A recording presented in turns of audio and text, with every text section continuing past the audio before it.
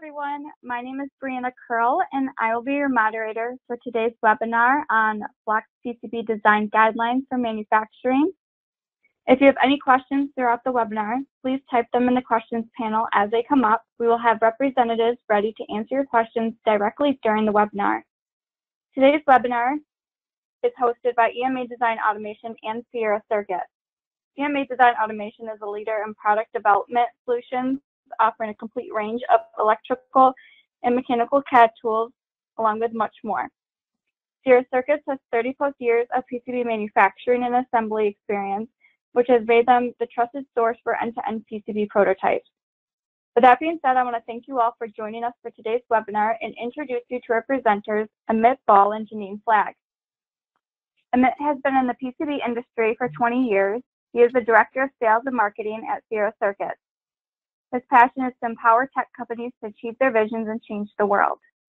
Janine Flagg has worked with the Cadence tools as an application engineer and as an end user for over 20 years. She specializes in the front-to-back flow and supports both the OrCAD and Allegro products. With that being said, I want to pass it on over to Amit, and thank you. Thank you so much, Brianna. Thank you, everybody, for attending. If there are any problems with my audio, just chat with me so I can fix them. And we have a lot to talk about in this webinar, so let's get started. That's my pretty picture and Janine's pretty picture. So here's the table of contents. Why Flex anyways? What is the point of Flex? Why should we care about Flex? Well, I'll tell you, Flex is really growing, and it has been growing for the last 5 to 10 years. So if you look at all the different types of PCB technologies, HDI, Flex, special materials, fine lines, from our standpoint, Flex has been growing the most. And if you look at the IPC industry surveys, it's also growing a lot. So if you don't have knowledge of Flex, then you could be missing out on some key advantages. So number one advantage is that you could have a possible cost reduction looking at a total systems cost. Of course, if you look at just the cost of a rigid flex PCB as an example, it will be more than its counterpart of a rigid PCB. But if you look at the total install cost, it will be less expensive. And it also adds quality and reliability to your end product. So in terms of how to use and the ease of use and the benefits, I think the key point is the reduction of failures in the PCB. So it's, solder joint, every solder joint is a source of failure, as the saying goes, it's true. And so you want to make sure that, in your connectors, let's say, you could possibly eliminate some connectors and, use rigid flex instead, and that would eliminate potential failure points. And then, of course, when you're dealing with very intricate mechanical designs, a flex or a rigid flex really allows you to miniaturize the electronics and fit things into a tight space. So it's always about form, fit, and function when you talk about flex and rigid flex. I mentioned possible cost reduction. So just understand there's direct and indirect costs when you're looking at Flex. So my advice is don't have the supply chain people make the decisions on this technology, but as engineers, you should make the decisions on what technologies go into your product so you can have a better product. And then for Flex and rigid flex, there's always static and dynamic applications. So be aware of which application you are going to be using, and just be aware that even if it's a bend to install, people will flex that board. It flexes in the PCB fabrication area, the assembly area. It will flex when it comes to you. Your internal quality teams, they'll start flexing it. So there's never really a one-time flex. It's still always many flexes. Okay, so I think these are the key points in understanding, saying that you have a good understanding of flex. Understanding, of course, how the board will bend, understanding a little bit about the materials, how you route, which Janine will go into later. All that's really important. I think bend radius is super important. So for a bend radius, you basically, it's the minimum amount of bend basically that you can deal with. So you want to make sure that you understand how many copper layers you have in your flex region that would then have to bend. So that's a super important point to be able to calculate your bend radius. And IPC 2223 specifies the standards of the bend radius. So take a look at that. If you have a multi-layer board, flex board, at least the flex section of the rigid flex board, you need to really consider the flex thickness times, probably about, 15 is your minimum bend radius. It says 24, but there's some leeway there. Now, really important is understanding and sharing the understanding with the fabricator on what are the flex regions and what are the rigid regions in a rigid flex application. So always have like a drawing that's really specifies out, all these details. So that way your manufacturer can give as much guidance as possible. So these are some general guidelines when designing flex and rigid flex. So you want to avoid your 90-degree bends. You definitely want to have higher thresholds, or you're in your design rules. You want everything to be as loose as possible because there's a lot of variation when you're doing flex and rigid flex.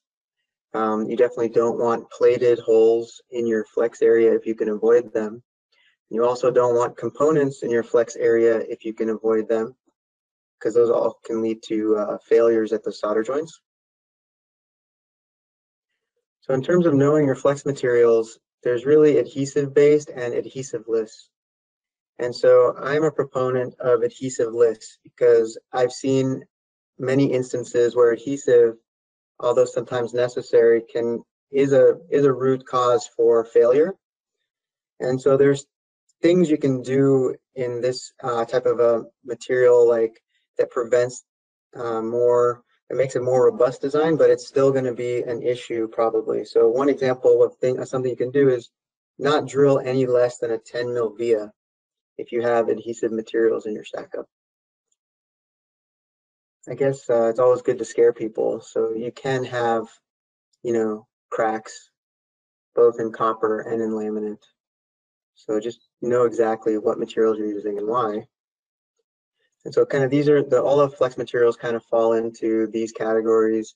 And we primarily use DuPont flex material. And I think most manufacturers in the United States use DuPont.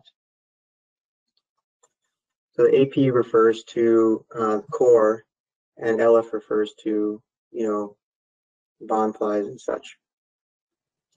In terms of routing, here's some examples of what's incorrect and correct.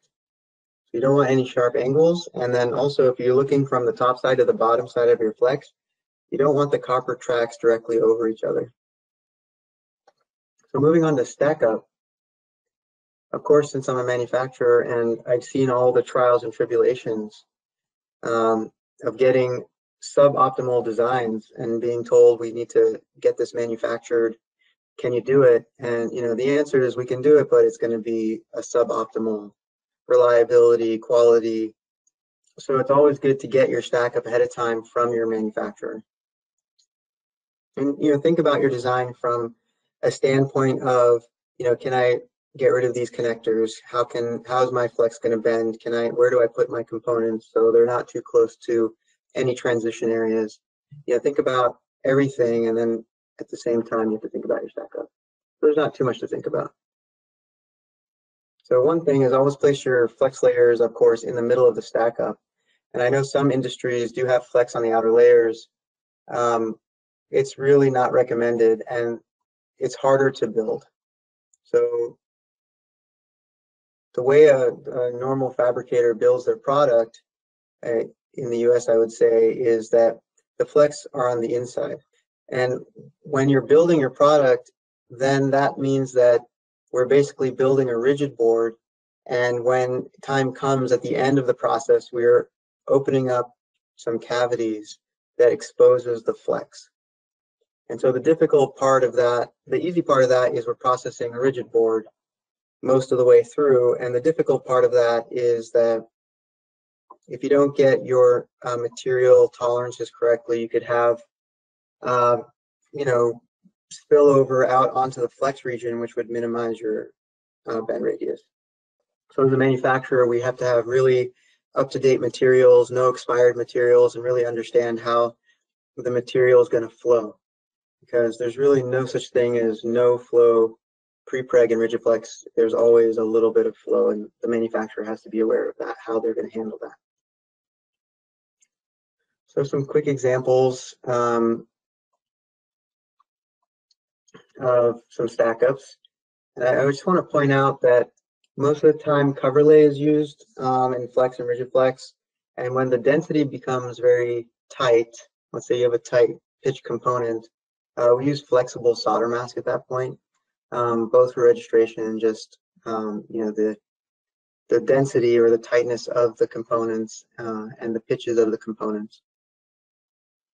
You know, that being said, it's really important to work with a manufacturer that has the latest equipment to handle the misregistrations that have come along with flex. You know, flex are very thin. They can stretch and skew during manufacturing. You need to be able to, as a manufacturer, handle that. And what that means is that all the equipment needs to be vision-based equipment, and all the equipment needs to talk to each other. So those, I would say, are the bare requirements for flex, manufacturing flex and rigid flex. Here's some other examples. There's the adhesive in there, connected to an FR4 stiffener. Some more examples. I'm just going to breeze through these.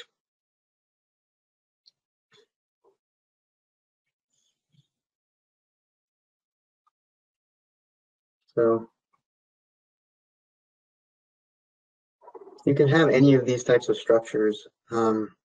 Just be careful that when you do your stack ups, you don't want your flex regions to have too much copper. So when it's, let's say, excessive amounts of copper, it's going to be harder to bend, and you might not achieve your bend radius, and you might end up with cracking in the copper if there's too much copper, as well as if you're doing a ground pour across the flex, you know, you want to, instead of a ground pour in a rigid board, you'd want to do a crosshatch, so it allow for flexibility as well.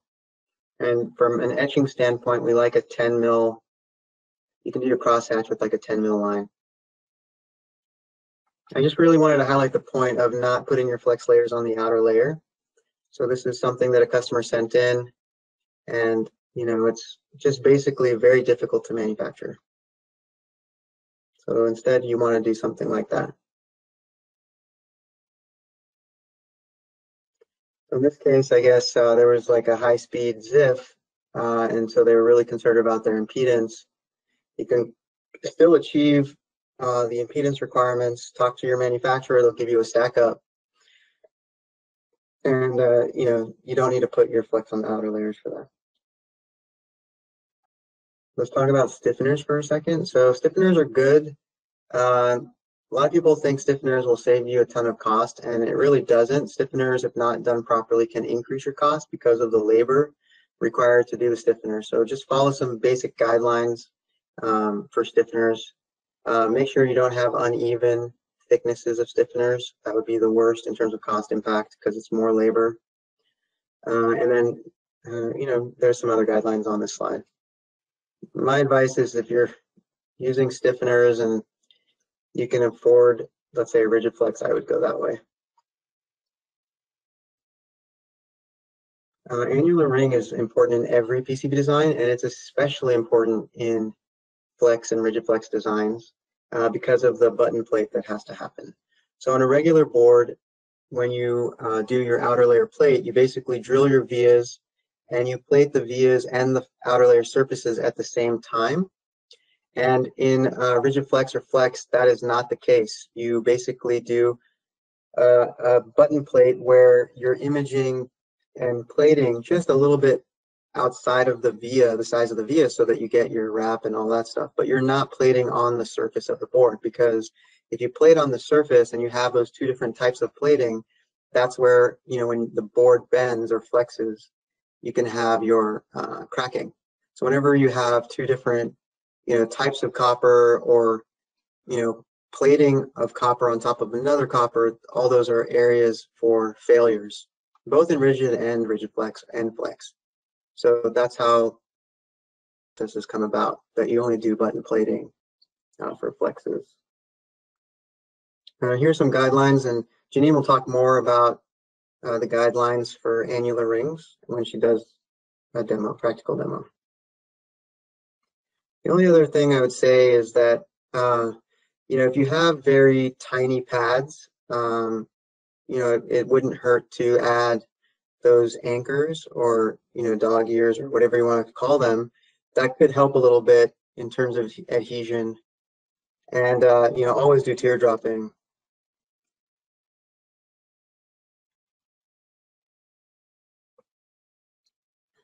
And I guess it goes without saying that you want to make sure that annular rings are always as big as possible. Don't do things like set one via structure and use it for the whole board and never go back and change things. Always go into the areas where you can open things up some more and spend the time to do that, because remember, one quality defect or one bad via and your board is no longer good. The whole board is bad. So keep that in mind when you're designing, that spending that extra time to really loosen things up will be very helpful. So now I'm switching over to Janine for the demo. So I'm Janine Flagg, and I'll be doing the demo for you today. Can everybody see my screen? Yeah. Okay, great. Thank you. Okay. So I'm going to start by talking about the stack up and different zones of the board. So when you have a rigid flex board, obviously you have different zones of the board, and those different zones can have different stack ups. Okay. So we're going to go into the cross-section editor here, and you'll see that I actually have, so the primary stack up actually pretty much has everything in it. So we have, you know, basically all the layers defined that I'm going to use in all stack ups here. And then I have a primary stack up. Then I have a flex one. So I have several different flex stack ups. Okay. So they may have the same inner layers, but they may have different cover layers and adhesives and stiffeners and so forth. And then I have one rigid. So to add a stack up, it's actually pretty easy. You just click on the plus button here. You can name your stack up. So I'm going to name this one rigid 2. Okay. And I can either say I'd like to include all layers to begin with, in which case then you can just go in and remove the layers you don't need, or you can say I want to exclude all layers, and then I'll go in and add the ones I want, or I can copy a particular stack up. Okay, I'm just going to say exclude to begin with and click OK. Okay, so I can now see that I have rigid 2. Okay, and if I click on rigid 2 here, you can see that I actually really don't have anything there yet. So I need to go in and I need to define or select the layers that are going to be added to my rigid 2. Let's go to all stack ups and come over here to rigid 2. And I want to start out and add, I need to have a solder mask, okay, and a paste mask. And then I'm going to basically just take all these layers. Okay, you have to add your dielectric layers. It won't allow you to add 2 conductor layers without having a dielectric in between. Okay, just a few more clicks. There's our bottom layer. There's our bottom paste mask and our bottom solder mask. Okay, so, and you can see over here on the right hand side, we have, you know, the different stack ups, okay, are kind of, you can see how they look. And we'll talk a little bit more about that in a minute. So then I'm going to click OK to accept that, to save that stack up. And now I'm going to go in and I'm going to create a new zone. Okay, so I have different zones on this board. This one's zone 2. I have zone 5, 4, 3. Okay, so I'm going to create a new zone. And I don't have to be super careful about how I do this because it's going to adhere to the board outline, and it will not, it won't overlap an existing zone. Okay, so I've created this zone 1. So now when I created it, I could assign different things to it. I could make it a constraint region. I could assign the particular stack up that I want, or I can go into the zone manager and I can do all those things. So if we go down, this is the new one I just created. I wanted to add my rigid 2 stack up to it, which goes from the top layer to the bottom layer of the board. You can see that some of these other zones have a certain flex stack up, and they may go from, you know, flex 1 to flex 2. Okay, so the top layer there is the flex 1 layer. It's not the actual top layer of the board. I can also make a zone a constraint region, and I can assign specific rules to that region. And again, I can make it a room for placement. So I can specify certain components need to go into the rigid 2 room. So once I've done that, now this particular area knows exactly what layers are contained in that area. So all these layers do. And now if I go, let's go into placement application mode, and you can see that I have some components that are not placed yet. Now if I take one of these components and I go and place it in a specific area, let's rotate that, you'll see that this one gets placed on the top layer, okay, which is green. If we look at the visibility here, top layer is green, so that's why the pads show up green. Now, depending on the area where I place it, this one, flex or internal 1, is actually the top layer in this area in zone 5. And if I place it in this area right here, this particular area is also internal 1, okay? It understands what is the top layer of the board, and it's able to place it on that top layer. Okay. Or if I had mirrored it, of course, you can place it on whatever is considered the bottom layer in that zone.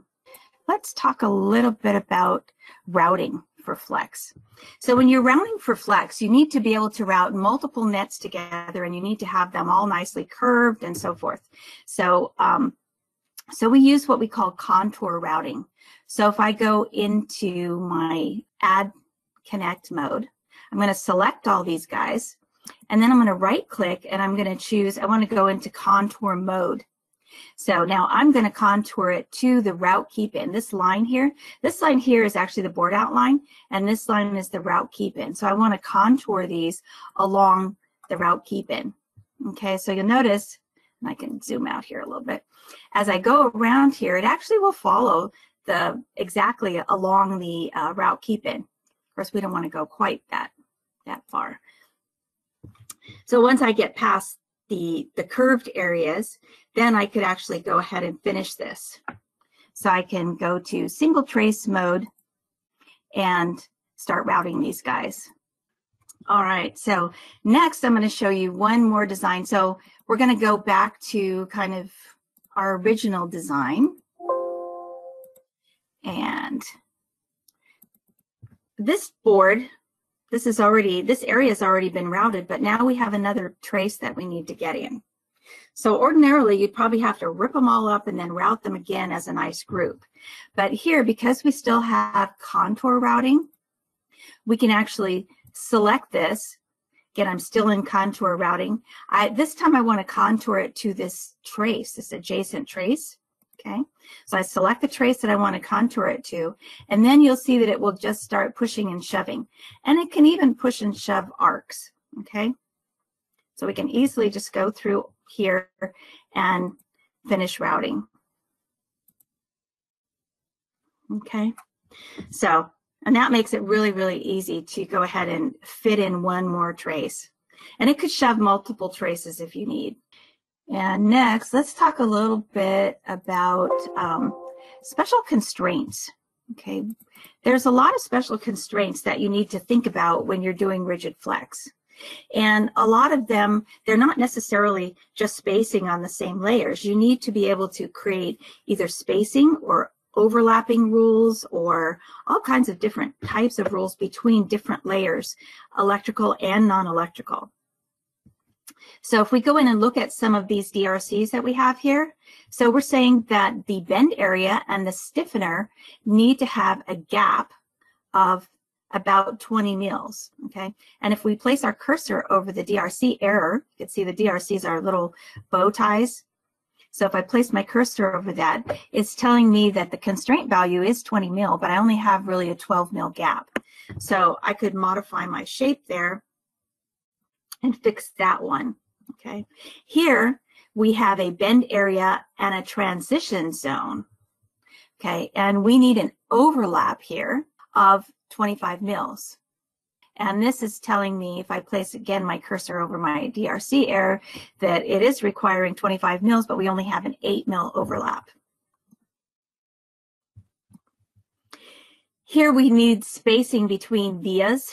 Okay, so we have a via and a transition zone, and we need a gap of 12 mils, and we only have a gap of 7 mils. So yeah, we can fix it. I'm not going to fix all of them, mainly because of time constraints. We only have so much time here. But you know, you could just slide your via down a little bit, and the DRC goes away. Okay. So we have another one over here where your gold soft flex and your cover lay need to be in line, basically, or what we call, this is an inside rule. They're not perfectly registered. Okay, so again, you could slide your shapes. Okay, and here's one to checking to the edge of the board. This one is, yeah, it's requiring 45 mil, and we only have 25. So again, you can slide those. Now, I'm actually going to go into the constraint manager, and we're going to create a rule here, and it's going to be an overlap rule, the transition area and the tin plating. Okay, so we're going to go into the constraint manager, and here's the interlayer spacing rules. And this looks like a really confusing matrix at first, but basically, I mean, you would really, so this right here, this constraint right here is a constraint between a bend area and a transition zone, okay, which is this one right here. So to make it a little bit easier, I'm actually going to use some filtering. So I want to create, I want between the transition zone and tin plate bottom, okay, I want to create a new constraint. So here's my transition zone, tin plate bottom. Right now it's undefined. I'm going to say this is actually an overlap rule, okay.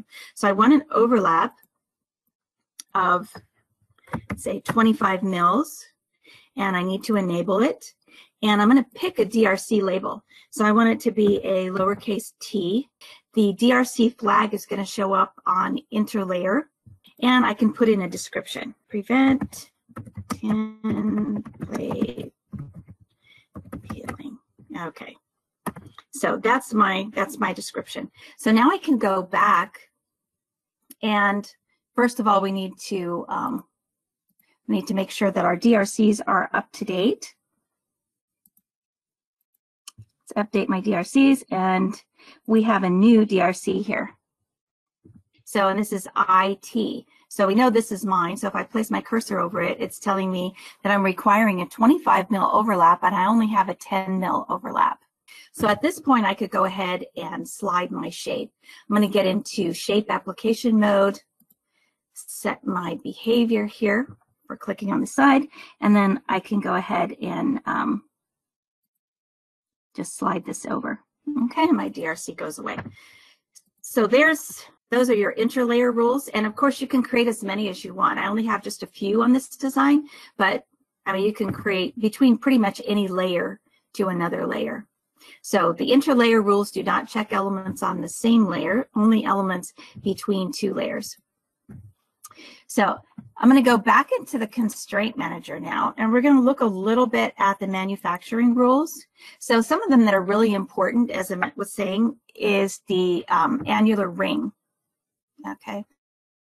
Manufacturing rules, we can set a whole bunch of different annular ring type of constraints. So first we want to set some for the actual electrical layer. So we want to make sure that we have specific annular ring. So here we say hole to pad. Okay, so we're asking for a 6 mil spacing. So this is 6 mils each side. So really we're saying that the pad is going to be 12 mils larger than the hole. And this one, the hole to the anti-pad, we want at least 10 mils. Or it's 10 mils each side, so it's really 20 mils, right? And on vias, so that's for through hole pins, okay? This is for vias. So we want 5 on each side and 10 mils on each side for the anti-pad, okay? And we've actually created different rules for our flex versus our rigid, okay? So flex is 4 and 10. And we didn't specify any rules for through-hole pins in the flex area because we don't put through-hole pins in flex areas, okay? So we just have, you know, via rules there. And then we also have mask rules. So for the solder mask, I just want to make sure that we don't have any solder masks that are missing on our pins. So we didn't set any of that up for the vias because our vias are don't have solder mask clearance. And then paste mask also, we wanted to check and make sure that there is you know, no paste mask missing on pins, on surface mount pins. And then of course we want, for our solder mask, we're asking for 2 over each. All right, so, and then we're going to actually assign them to the different layers. So we have our different stack ups here, and we can assign those specific rules, okay? So all of our flex layers or stack ups really get the conductor layers there, get the flex rules, and then any of our rigid areas get rigid rules, okay? And we can also set our mask rules here. So that's the constraints. And, oh, I forgot. There's also, you can do pretty elaborate fab drawings if you want with these tools. So I've kind of got, it's not complete, I don't have fab notes and all that, but I do have my, I created drill information.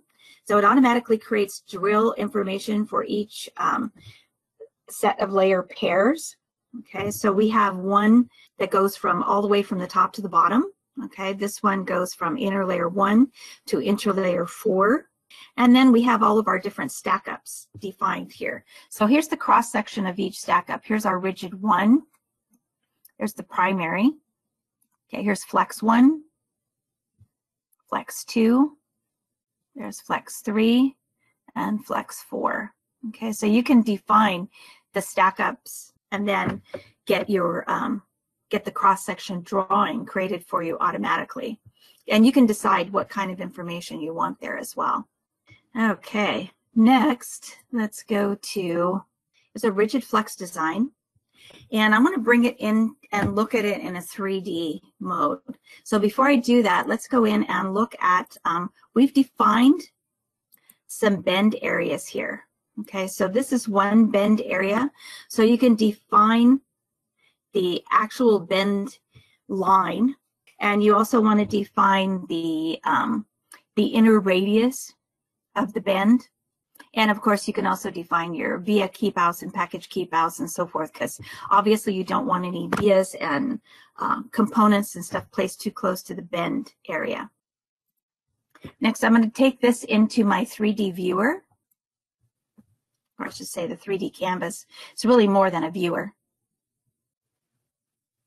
Okay, it takes a moment to render. So here's my design. So I can move it around, look at it from different sides. Now I'm going to go ahead and bend it. So I can bend it. I could bend each section separately. So we've bent some of it, or I can just go in and bend the entire thing. We can move it around and look at it while it's bent. And then I'm going to go ahead and check collisions. I wanted to calculate and make sure that I don't have components that are too close together. Now I'm actually setting my minimum spacing at 0. So it's only going to select, or it's only going to flag components that are actually touching each other. And we have, looks like U24 and U5, now that it's bent, they're touching each other, okay? And you can see the radius here is actually kind of small. It should be a little bigger like this. So I could go in and modify the radius and correct that issue. But this lets you know right away before you ever get to, you know, trying to fabricate the design, that you need to fix that that issue right there. So, and I actually have a design where we've corrected that. So let's take this again into the 3D viewer. And I'm going to go ahead and bend it. And we can see already that we don't have the problem. But, you know, just to put our minds at ease, we can go ahead and calculate, and it won't find any components with an issue. Okay. And I just have one more design to show you in the 3D canvas. So I have this design, and this design is interesting because it has some really strange bends in it. Let's go into the 3D viewer real quickly. Yeah, so this one is actually pretty interesting. It's got, if you look at the different bend areas, you can see the bend lines sticking out, and they really have some interesting angles here. Oh, there it is. It went into the back. Okay, so here we go. Let's go into the bends, and let's do the first one here. And you can see that's kind of an unusual bend.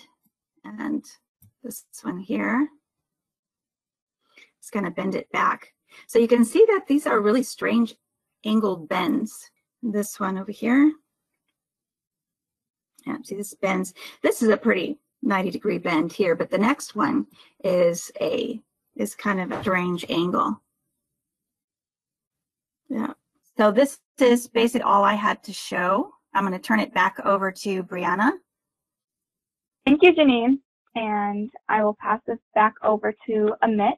Thank you very much for passing it back to me. The only other topic before Q&A is that you need to really think about your fabrication drawing and have the appropriate fabrication notes.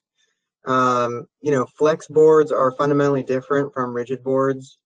You can't take a rigid design and ask us to manufacture it with flex materials and somehow magically think that would work. It doesn't. We need a flex design for flex materials, and you really shouldn't mix that. I've seen people design a rigid board and then later turn it into a flex design because rigid boards are, let's say, faster and cheaper to make in prototype, but it really introduces a lot of variation that could catch you later on down the road. So flex fab notes are critical. I'm going to briefly touch on that. You know, this is a summary. Like, you know, think about what to put on your fabrication note. I mentioned earlier, you definitely want a very clear either Gerber layer or fabrication drawing that tells us the different sections of your board, rigid versus flex. And, you know, one example, we were looking at these weird bending patterns, and you can do that. You'd want to probably put slots in your flex area so it can achieve the bend a little easier. And you know, you need to have that slot called out on a fab drawing or in your Gerber layer. So those are the types of things that go in the drawing. Knowing the materials and, you know, basically putting the manufacturer's stack up on your drawing, I think, is the best thing. So it's not confusing as to what you're actually looking for in terms of material. And then, of course, the hole chart drill.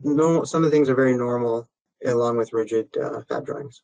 So these are some of the IPC guidelines you should definitely put on the drawing.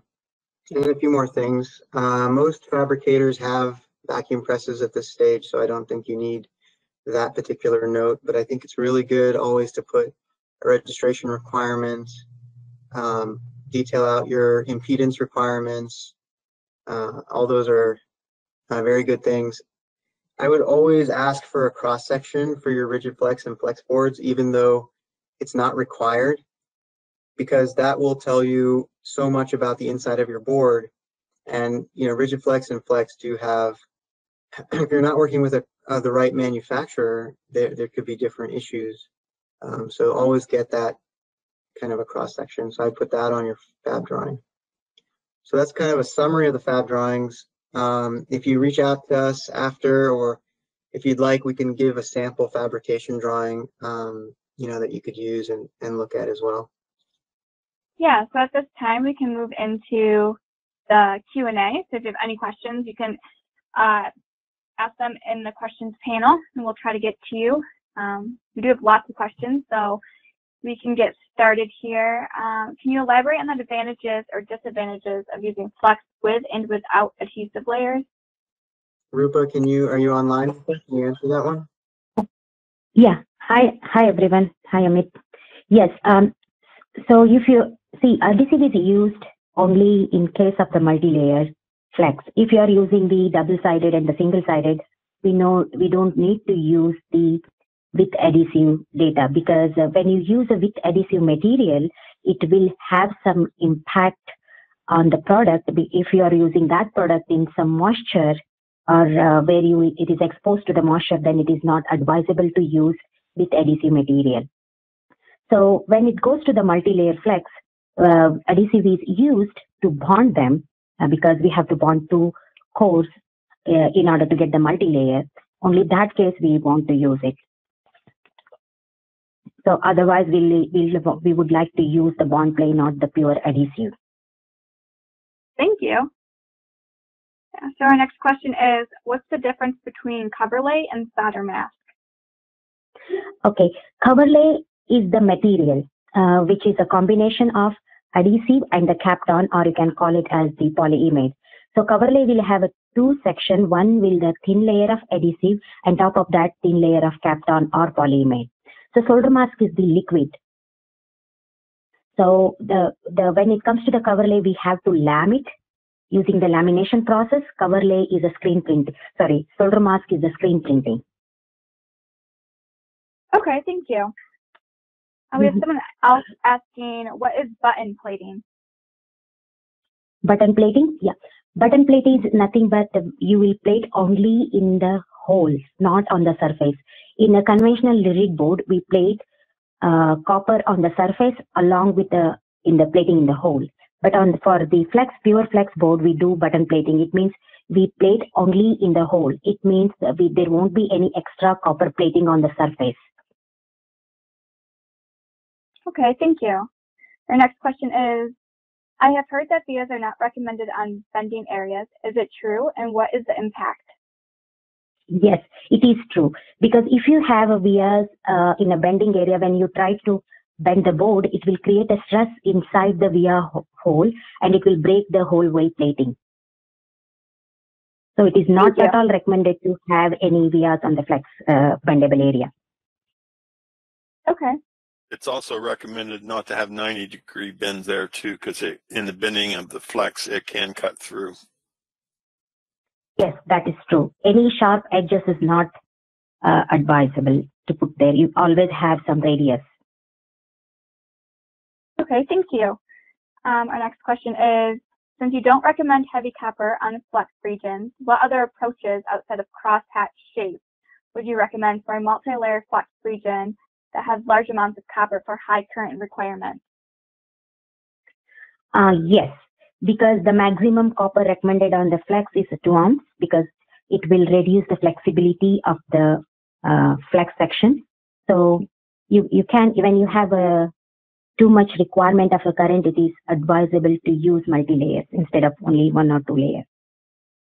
Can ORCAD be used for flex design, or is it just Allegro? ORCAD PCB Designer Professional handles flex design. It basically does everything that I showed today. One thing I didn't show today was the crosshatch shapes. We can easily do dynamic crosshatch shapes for the flex designs as well. So yes, OrCAD PCB Designer Professional, the standard does not have everything that you need, but the professional one does. Thank you, Janine. Mm-hmm. Your next question is, what is usual hole plating thickness for vias for flex boards? 0.8 mil. Okay, thank you. Is it possible to have a microstrip line for high frequency signal and flex? Yes. Our next question is, do you have any tips for depaneling flex design? Yeah. So usually we would like to do the flex and rigid flex as an individual board, and if customer insists us to do in array, we do them in array and depanelize them after assembly. Okay, thank you. Our next question is, which is the typical copper weight for the flex layers, and what would be the maximum? So minimum, the standard minimum we can use is a 0.5 ounce, and maximum is a 2 ounce. And we can go down to 12 micron if it is required. Okay, thank you. This next question, I think, is more directed towards Orlin or Janine. Is it possible to set parameters for pushing clearance of other traces when routing without changing the DRC rules? When you set those up, you can set them up individual for those nets, but those rules now become the new DRCs for those particular nets.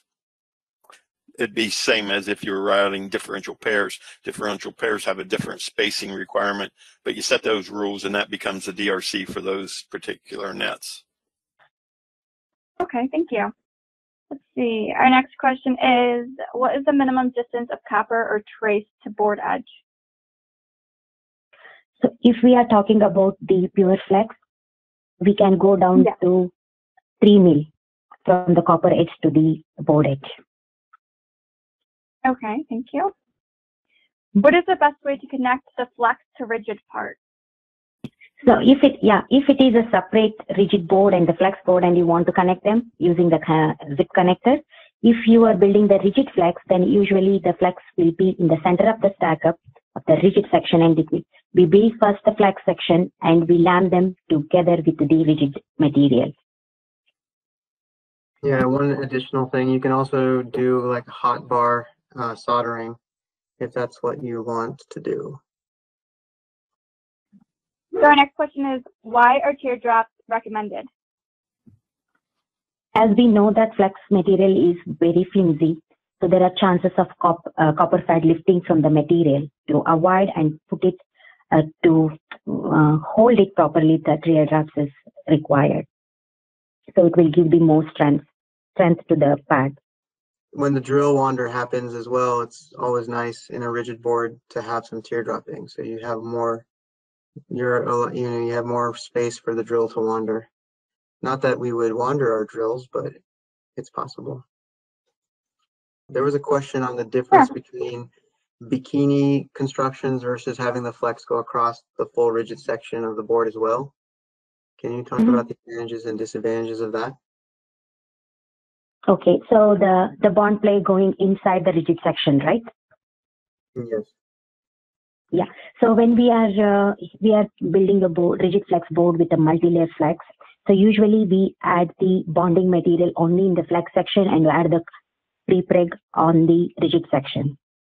So creating the full, we usually avoid using the full sheet of bond plate in order to get the better bonding and delamination, to avoid the delamination in the rigid section. So that's why we prefer bikini, we call it as a bikini, half pre-preg and the half bond plate. We have another question here. Can you achieve class 3 fabrication with flex boards? Yes. Okay. And then can copper/coverlay be used for marking as well? We cannot add any markings on the coverlay because it's a laminate, it's a material. So markings can be added on the copper or on the silk screen. Let's see if we have any other questions here. Feel free, Amit, to chime in if you see any that stick out to you. They want to know if the board files presented today, if they could get those files. Those are cadence files, and they allow those to be sent out to customers. So yes, then. Okay, great.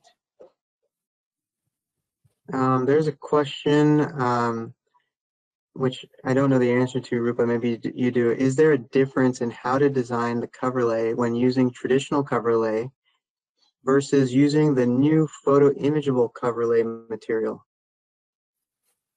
So you mean to say the flexible solder mask along with the cover lay? Yeah, I think that's what the question is, yes. Yes. So when we are using the cover lay, you cannot use a cover lay on a tight pitch component. For example, if you have a BGA, you cannot have a cover lay there because you cannot maintain the web between the pads. So usually what we do is we do selective flexible LPR, and the rest will be done with a cover lay. Because cover lay, most of the time cover lay openings are the gang mask opening, or you can say call it as a window opening. But the same cannot be applied on the tight pitch components. So we can use the combination of both cover lay and the flexible solder mask. I think those are some good questions, and I think we can answer the rest via email. Yeah, we've gone over a little over time here. So for those that we weren't able to respond to during the live Q&A, we can always follow up with you independently, and we'll get in touch with you that way. And with that, I'd like to thank everyone for joining us, and thank you, Amit and Janine, and for all our help on the back end too. And I hope everyone has a great rest of their day. Yeah, thank you very much. It was great. Thank you. Thank you, Brianna. Thank you. Thank you, everyone.